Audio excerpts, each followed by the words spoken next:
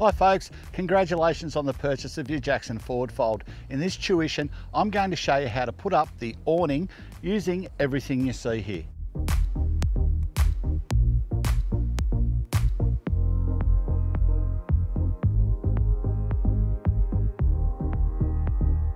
In preparation for putting up my awning, I've laid out all my poles in relative positions as to where they go underneath the awning. By being prepared, planning ahead, it'll make it a lot easier. I've even put pegs in the ground in roughly the position each rope will need to go. If the wind picks up and I need to rope it down as I move along, it's so much easier to do. To make it easier for myself, what I've done is I've backed off the spreader poles and lowered the bow poles on this side of the camper. So what it's done is it's brought this sock level down to a manageable height for me. Now at the very front and the very rear bow pole, our attachment point for this hook is actually a hole that's punched in the top corner of the bow pole. On the center bow pole is actually an eyelet that you're going to be looking for. So now I can simply put my ridge pole in here, line it up with the hole in the corner, give it a twist, and now it's in. So if I extend that down to the ground, that'll stay put and won't move until I'm ready to extend it out. So now I can get my other two set up, ready to zip the Annexe roof on. Now I'm ready to attach my awning roof. So I need to start the zipper up in the top corner here. The zipper generally will start at the back of the camper. To make life easy, I've got my trusty window pole with a hook on it. Once I get the roof started, I can hook this into the zipper and use it to pull the zipper along the length of the camper.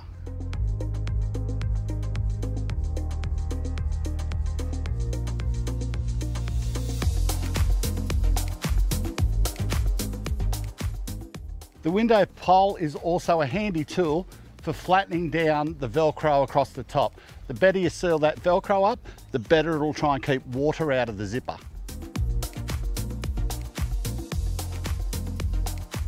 For me, I find it by far easier to start with the middle ridge pole. That way, I can grab my spigot pole, place the ridge pole on top, and the canvas hanging either side will keep it upright on its own. Makes it easy to continue on. What I've also done to make life a lot easier is I've extended my poles to clear this hole that's drilled in here. What I can do now is when I put the canvas on, I can grab the little bungee hook and hook it inside there to keep the spigot on place.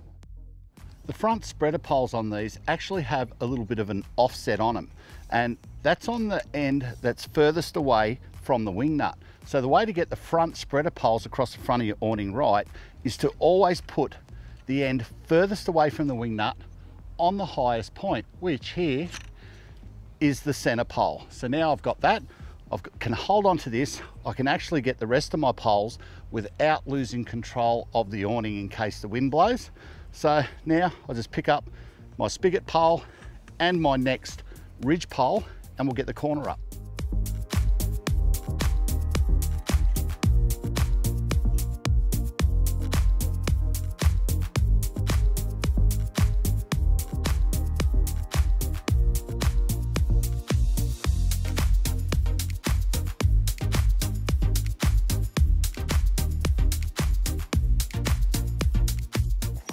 So now I've got the island on, grab my little hook here and pop it in that hole. Now that'll make sure this canvas can't blow off the top of that spigot, make life a lot easier for myself. And while I've got it in position, I'll extend this ridge pole, get the canvas taut, do up one of my little Velcro retainers underneath the awning here, and that's quite secure. But as belts and braces, I can now attach these ropes to hold this corner steady so it can't move and it'll keep control of the whole awning.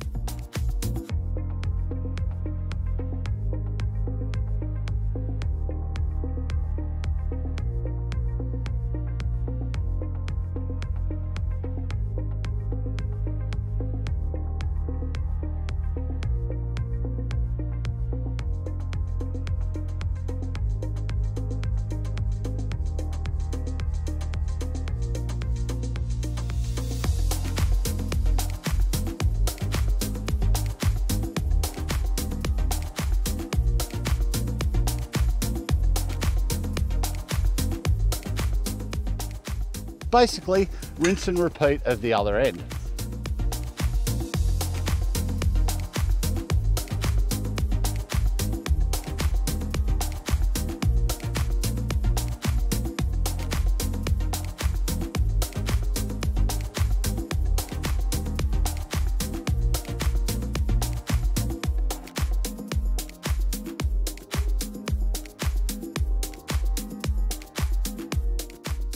Now I've got the gable over the front of the awning structure.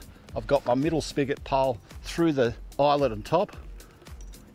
I can now fasten it to the little hole here and start adjusting all the poles and get them all in the right position and the right length.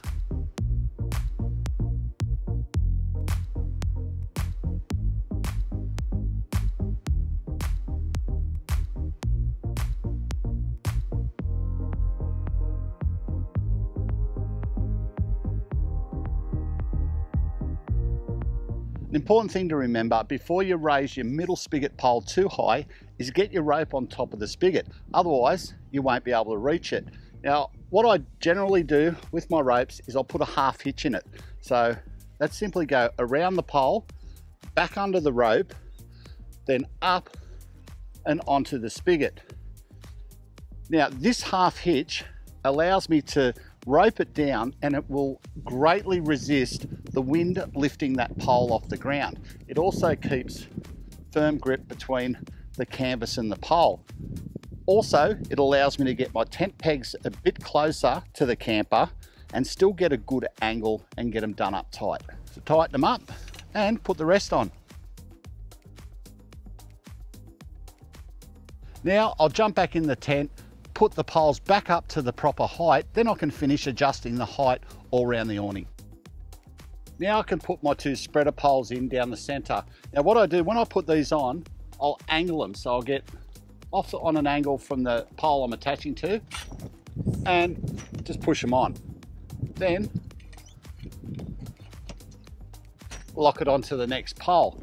What I've tried to do is line this pole up with the plastic seam seal that runs down along the stitch seam. Why I do that is the water won't be drawn through capillary action by this pole touching the canvas. So that's the best place to do it. Tighten it up and put the other one in. I want to explain the correct way to use this style of peg. It's a bent metal peg and they're very, very strong. They're quite a thick shaft on them. When you put these in, what you want to do is drive the peg in on an angle that where you bring your tent rope down to it, you're roughly 90 degrees to this shaft. Why so? When you adjust your ropes, the rope will rub on the shaft. It won't try and pull and bunch up in the corner there. If the rope pulls up into that corner, it'll tend to lock. So what you want is exactly what we see here. The rope comes down so it will friction on that shaft. This part here, when you drive the peg in, you actually want a portion of that to dig into the ground, and that stops the peg turning and the rope coming off the peg.